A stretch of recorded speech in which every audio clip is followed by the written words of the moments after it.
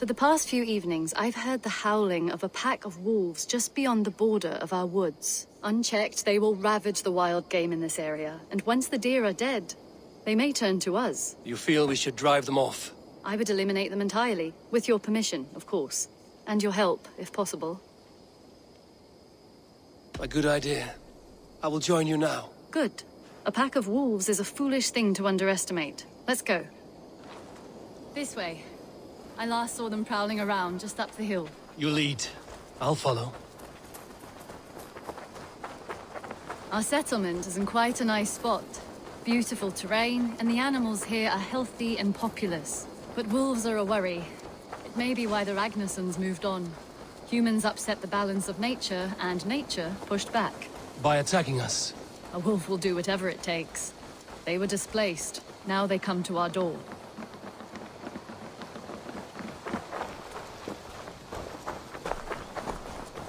Come this way.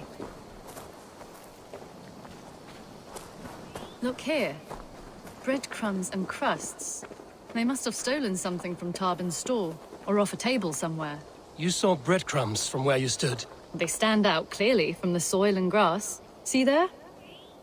Come, this way. Ah, smell that? That's a male wolf, marking his territory, warding off the competition. How do you know it's a male? A different odor. You pick it up.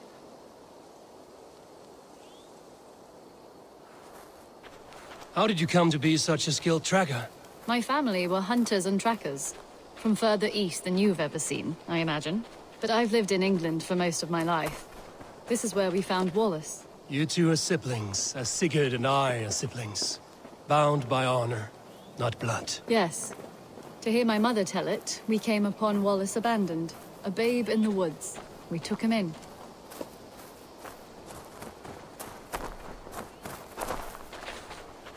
Look. The wolves made a kill here. They're in the area. Those trails. They must have dragged the poor beast away.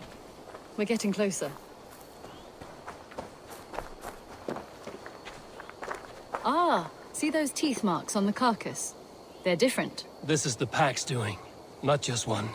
That's right. Let's go on.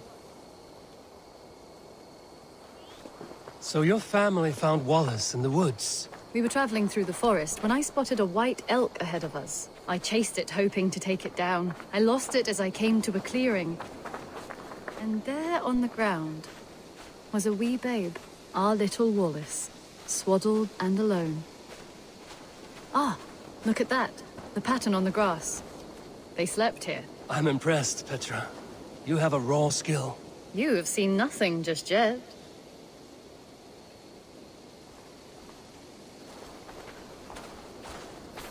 So you saw a white elk, and that led you to Wallace? That's right. It felt fated. We took him in and nursed him back to health. I was scarcely more than a toddler myself then. And from that day forward, we were raised as brother and sister.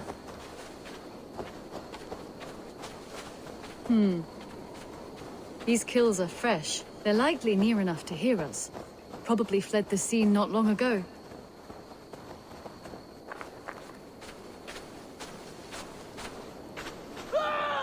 Help! I think we found our wolves. You there! Get to cover. Eivor, with me. Let's end this. I'm at your side.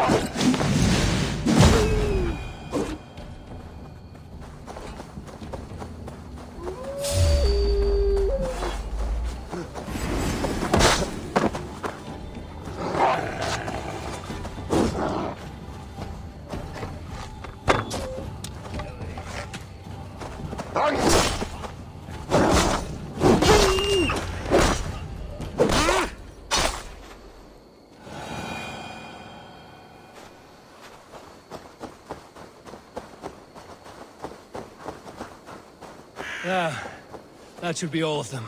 Oh, thank you. Thank you so much, both of you.